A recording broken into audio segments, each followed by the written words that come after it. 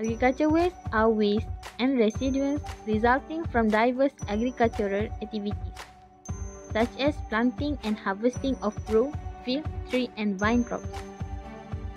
Oil palm is the most important product of Malaysia that has helped to change the scenario of its agriculture and economy. Despite the benefit, oil palm meal also significantly contributes to environmental degradation, both at the input and the output side of its activity. The palm oil industry generates large quantity of waste whose disposal is a challenging task. In this video, we will explain about the types of waste generated, the issues and the solution for the palm oil waste.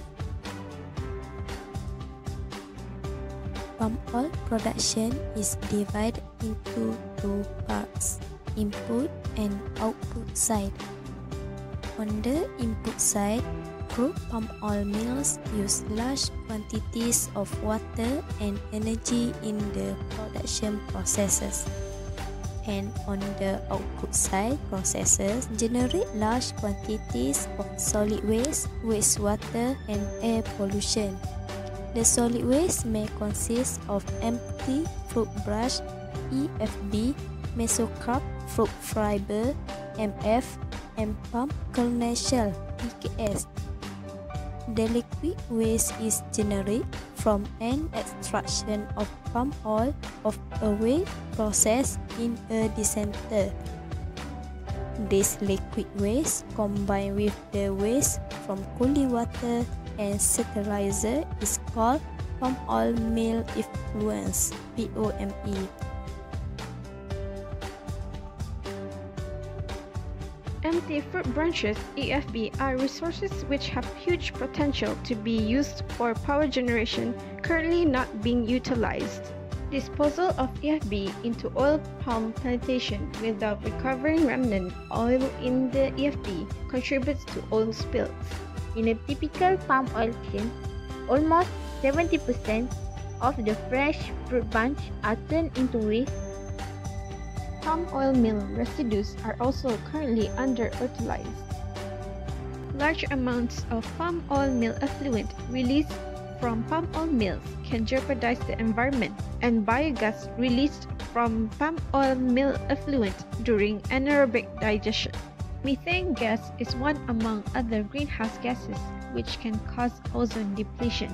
At present, methane in biogas generates during palm oil mill effluent digestion.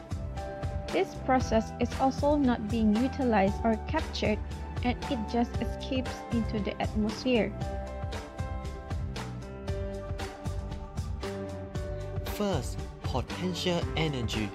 By owning the new technology, the waste biomass from palm oil has become quite valuable today. The sum of all waste biomass emitted from palm oil extracted on Malaysia, including POME, amounted to 65.5 million tons in 2009. If the waste material was turned into electricity by the new technology, Malaysia will be able to supply additional 240 mega power install capacity per year. Second, uses fertilizer. The empty fruit branches EFB are usually air dried until the moisture content reaches about 40% when it is ready to be used as fuel in the palm oil processing plant. The burnt waste is then can used as fertilizer in plantation. Other than that, EFB were also used in the plantation as a smudge.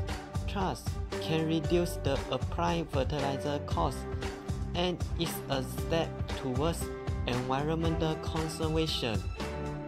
By reducing dependence on fossil fuels required for the manufacture of inorganic fertilizer,